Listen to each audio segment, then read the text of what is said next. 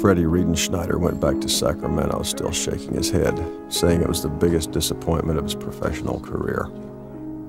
Frankie fell to pieces. I suspect he was drinking. Anyway, he stopped coming into work. That left me to keep the place going, or the bank would have taken it. Get him off the road, right? He keeps snapping at me like a kid. I was the principal barber now. About ungrateful.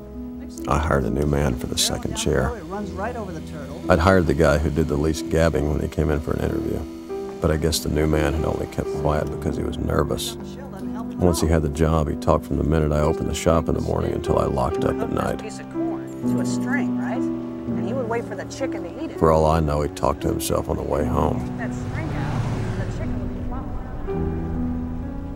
When I walked home, it seemed like everyone avoided looking at me, as if I'd caught some disease. This thing with Doris, nobody wanted to talk about it. It was like I was a ghost walking down the street. And when I got home now,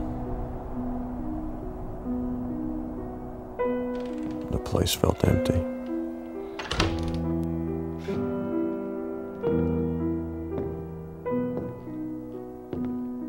I sat in the house, but there was nobody there.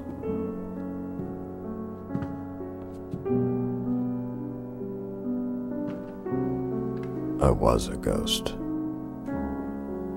I didn't see anyone.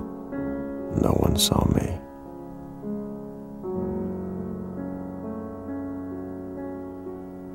I was the barber.